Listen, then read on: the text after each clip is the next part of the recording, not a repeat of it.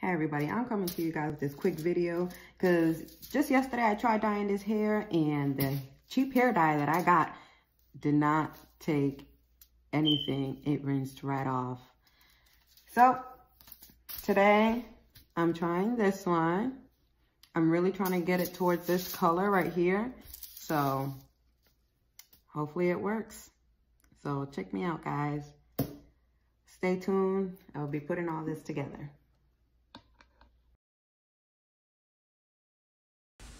So let me tell you guys, there is no perfect way on how to dye this hair. I'm just spreading this all over, making sure every strand that I can get is saturated with the dye. So just keep watching, y'all see.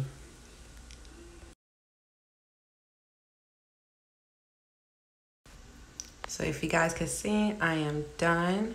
I'm trying to see if it does match, or I had some left over, so I threw some on there.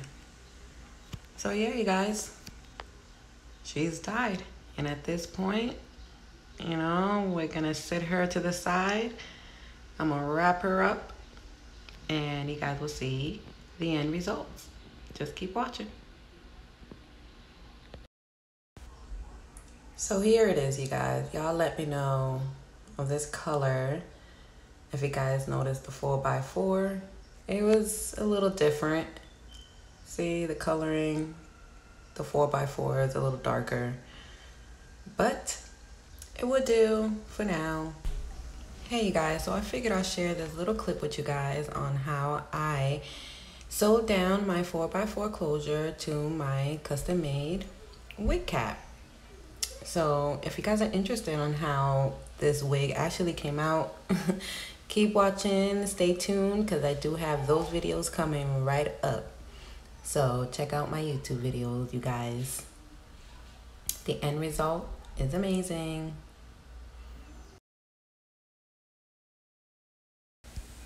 All right, you guys, just to let you guys know, I did forward this video because I did not want it to be too long. And I'm on to the other side. And to let you guys know, one big mistake that I made was not use the right T-pins. I couldn't find my T-pins, so it was hard for me to be able to hold the cap and the closure down in place. So with that came the results of me having this little extra space and that little lump that we do not want. I had to deal with it and fix it. So all I did is, as you can see, is just sew it down, bring it down as tight as possible without it being lumpy or feeling lumpy. I'm sure y'all know what I mean.